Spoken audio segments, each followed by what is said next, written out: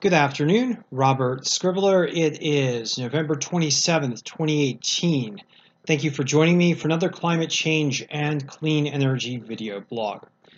Now for this segment, what I'm going to do is provide for you a brief overview of the highlights of the most recent National Climate Assessment Report.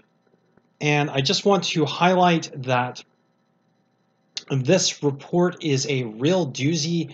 The report in brief, the truncated version of the report is 196 pages long and includes a broad assessment of not only present impacts to the United States due to human-caused climate change, but predicted impacts based on various future scenarios, which are predicated by how much fossil fuels we burn and how much carbon we emit into the Earth's atmosphere. Before I get into the study details and highlights, I'd just like to point out that this report is the first of its kind in a number of respects. One, it is the first report to really intensely sound the alarm bell on the issue of human-caused climate change, to point out that severe impacts are happening now, and to point out an observed increase in extreme events since the publication of the last report in 2014 on a scale that now, at this time, at present, communities, cities, and towns across the U.S. are threatened by factors related to human-caused climate change.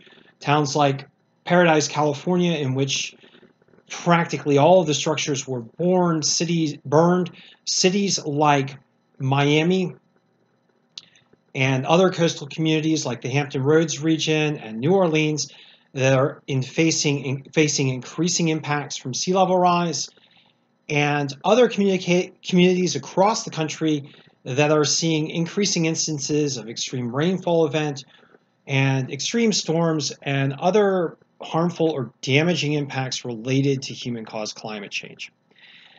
Now, also before I get into this report, I'd like to state that the primary driver of human-caused climate change is fossil fuel burning, and the primary mitigator for human-caused climate change is reducing human carbon emissions by reducing fossil fuel burning or working to mitigate the carbon emissions from fossil fuel burning sources.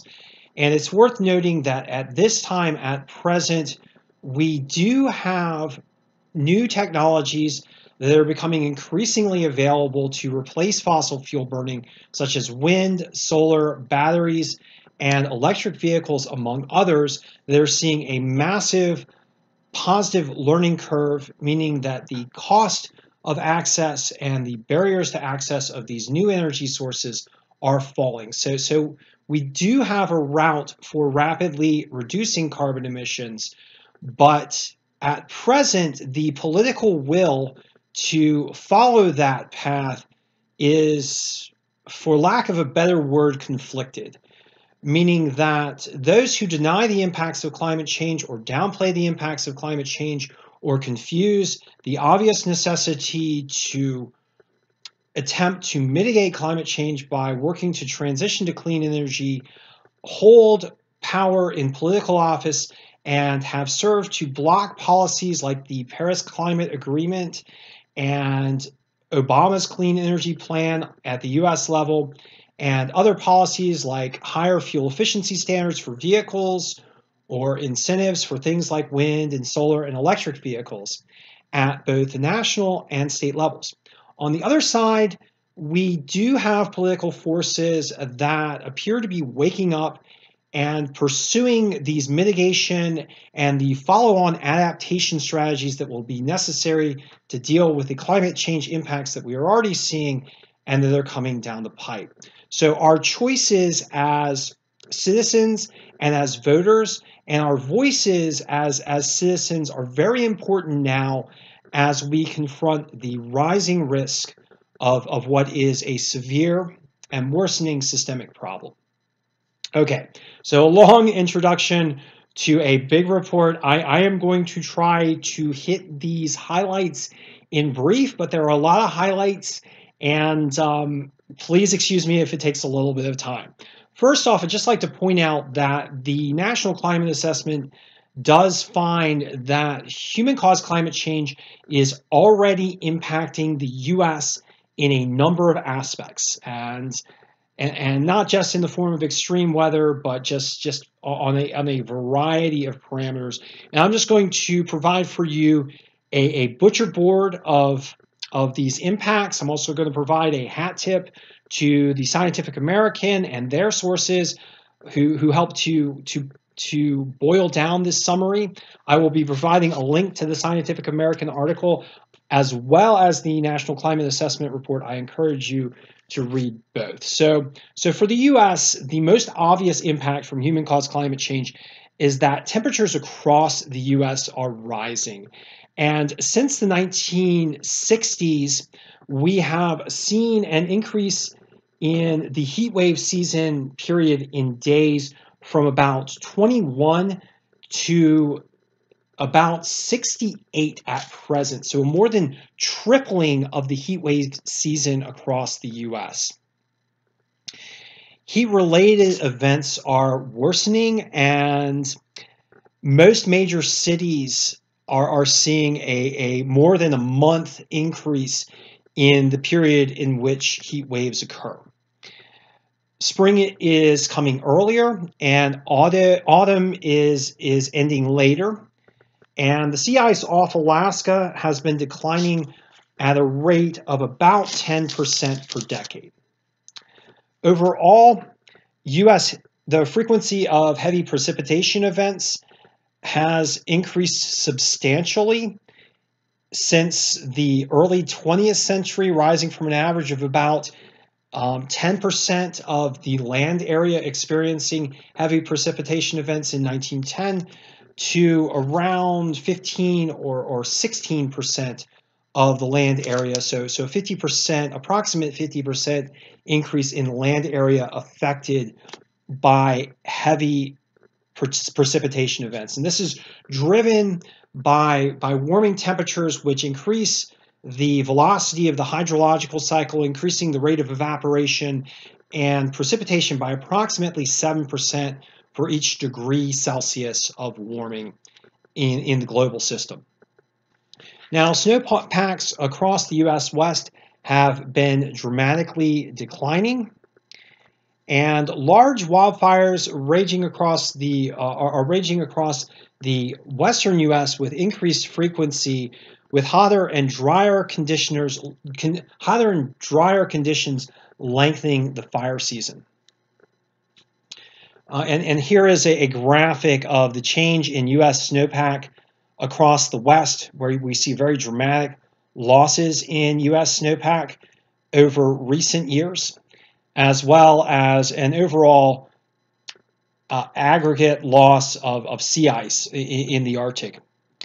Now, floods are also increasing across the U.S. due to both sea level rise and increasing heavy rainfall events, increasing extreme rainfall events. So, and these impacts are broadening impacts to coastal infrastructure, to U.S. cities. East Coast sea level rise is faster than the global average. So the U.S. East Coast is under the gun for increasing sea level rise due to a number of factors, not just due to the thermal expansion of the oceans and melting ice packs, but also due to current change and where gravitational effects distribute sea level rise across the world. Many cities are already facing increased flooding, worsening storm surges, as a result are being forced to install flood pumps and other infrastructure to help deal with floods. In the southeast region of the U.S., high tide flooding has increased by a multiple of 10, or by times 10, or an order of magnitude since the 1960s. So major impact already visible in the U.S. and in particular in the Southeast. And as you can see in this graph, the change in sea level is rather dramatic for the U.S. over the course of the 20th and early 21st century. Coral reefs have experienced increased rates of bleaching, and according to the National Climate Assessment, these rates of bleaching are expected to increase as the Earth continues to warm if fossil fuel burning and other carbon emissions continue. And the decline in sea ice is changing the timing of the annual algae blooms, which are major drivers of productivity for the oceans. It's also shifting the algae blooms northward. Warming has expanded the population of parasitic pine beetles, and as a result, 25 million trees have died in just the last 8 years. And that's just due to pine beetle incursion. It's also worth noting that due to the California drought, which is now entering its 362nd week, 129 million trees have lost their lives as well. And trees provide key ecosystem services and increase the health not only of the U.S. environment, but the U.S. population as well.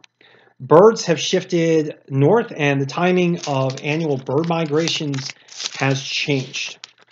So just a list of impacts, and certainly not a totally comprehensive list of impacts that we are already seeing from human-caused climate change. But what's also more stunning about this, well, what's also rather stunning about this report is the clarity with which the report describes the potential impacts that we could see on into the future based on various fossil fuel burning scenarios and or emission scenarios. So looking at this graphic here from the National Climate Assessment, the projected annual temperature increase across much of the United States under a high fossil fuel burning, high carbon emissions scenario would be in the range of 3 to 5 degrees Fahrenheit increase in temperature by the middle 21st century, and under a lower emission scenario would be in the range of 2 to 4 degrees Fahrenheit increase. Both significant increases in U.S. temperature on top of the are increasing from the approximate 1.8 degree Fahrenheit increase that we have already seen. So temperature impacts increasing through mid-century. It's worth noting that the end-century impacts look rather stark under the high emission scenario, with a large region of the U.S. seeing 8 degree Fahrenheit or higher increases. That includes much of the northern tier of the U.S. and a big chunk of the west and central U.S. as well, with the average ranging from 6 to 8 or more degrees Fahrenheit above baseline Holocene averages if fossil fuel burning continues to increase and is not abated. And if fossil fuel burning, even if fossil fuel burning is abated, we're looking at a 2 to 6 degree Fahrenheit temperature increase across the lower 48 United States, according to this National Climate Assessment. All those temperature impacts would result in other impacts as well. I'm going to go into just a few of them. Now, the projected change in sea level rise under the high emission scenario for the U.S. East Coast ranges from 3 to 6 feet or more, which is a rather high level of sea level rise. It's worth noting that a recent NOAA assessment found a potential for an average sea level rise of around 5 feet for the U.S. East Coast by the end of this century under a high emission scenario in which fossil fuel burning ramps up and continues to remain high. And under the lower emission scenario, U.S. East Coast sea level rise is projected to range between about 1 to 4, possibly as high as 5 feet in some locations, but significantly less sea level rise under the lower emission scenario in which fossil fuel burning is abated and we cut carbon emissions. It's also worth noting that the RCP 4.5 scenario, or the lower scenario, which actually is a mid-range warming scenario, could be further abated with more aggressive policy, but that window is starting to close, and we've got about an 8 to 12 year time frame to hit lower than a mid-range warming scenario and to implement policy that's going to prevent this level of sea level rise related to human-forced global warming. Now, a lot of people talk about military readiness and climate change, and climate change is seen by the military as a threat multiplier. It is a national security issue in that it increased desperation and unrest and the potential for exploitation by bad actors across the globe. And so there are a number of very serious scenarios that the Defense Department is looking at as it relates to human-caused climate change. But in addition to that basic fact, U.S. military installations, just like all infrastructure across the U.S., are threatened by human-caused climate change. And in the future, these installations and assets with multiple climate-related vulnerabilities have been identified by the orange dots across the continental U.S., Alaska, Guam, Puerto Rico, and Hawaii. And as you can see, the distribution of U.S. military assets with multiple vulnerabilities to human-caused climate change is practically ubiquitous across the U.S. And so as we look forward to potential impacts from human-caused climate change, it's important to see the problem not just as an ecological problem, but also as an economic problem and a national security problem. If you warm the world and you warm it as rapidly as we're warming it, you increase damage to all kinds of critical things, all kinds of things that we rely on, from stable growing seasons to the structure of our cities, to the very national defense forces and materials that we rely on to keep America safe. So I thought that was an important graphic. Another forward-looking issue for human-caused climate change is coral bleaching. Now, corals are a key species in the ocean. They support, in some estimates, upwards of 1 million different species in the world ocean system. Corals are like the rainforests of the ocean. And unfortunately, human-caused climate change is projected to provide a big hit to corals around the world. And the U.S. itself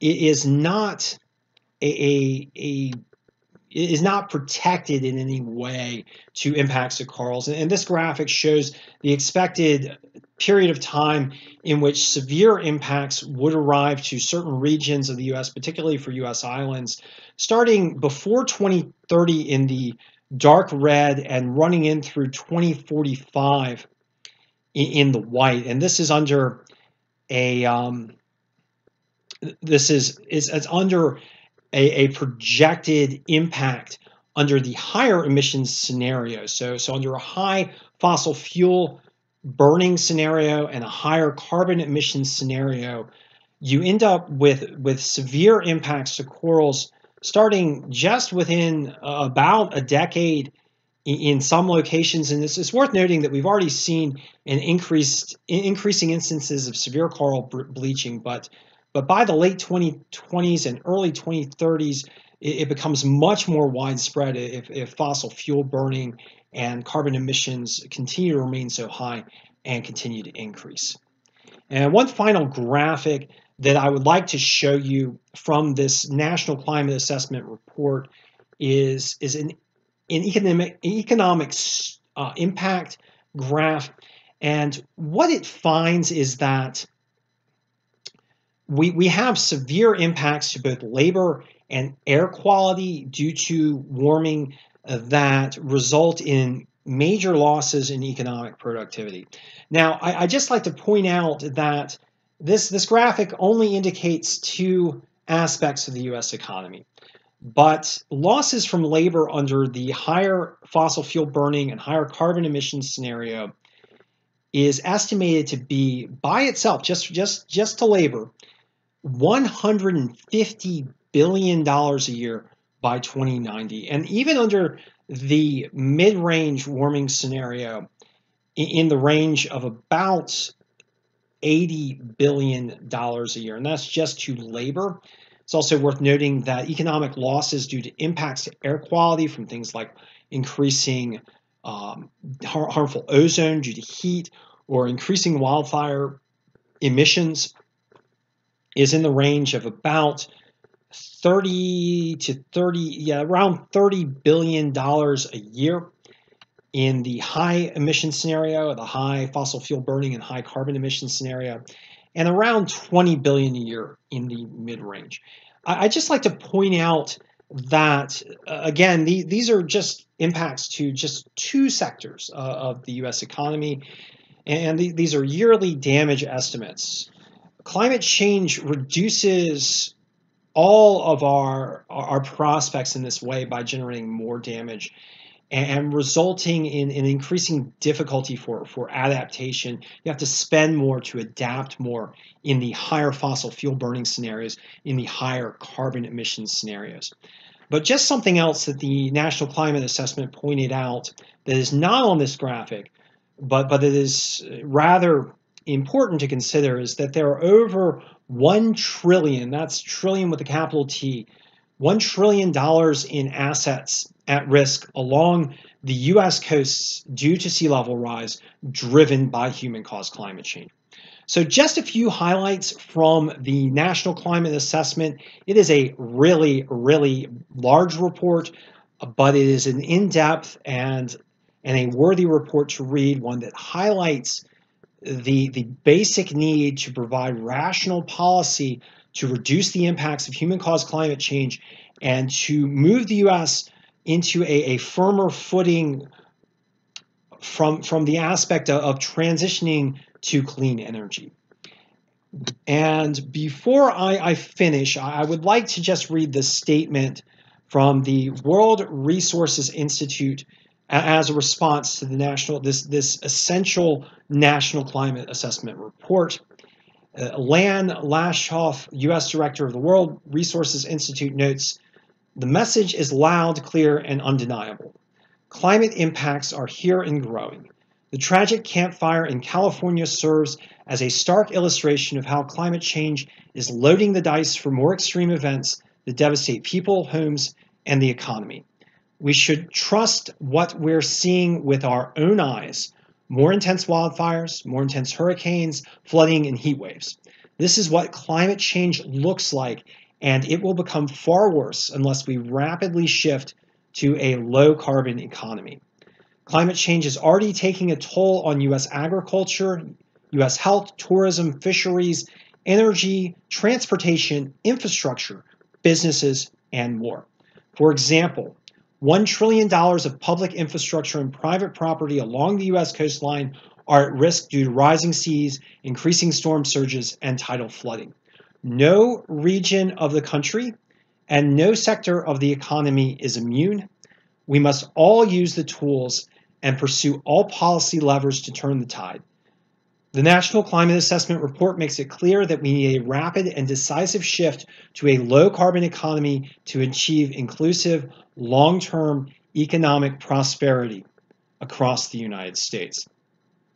So a very important statement, and a statement that should ring loud and clear in juxtaposition to the vastly irresponsible climate change denial and dissembling and casting doubt on very solid science by a number of politicians, including Trump and his present administration in the White House, as well as his political supporters. So just again, the U.S. is facing climate impacts now. The responsible path is to respond, to cut carbon emissions, and to work to harden our infrastructure on all levels to the impacts and the harm that are coming down the pipe. Thank you for joining me, and I'll be chatting with you soon.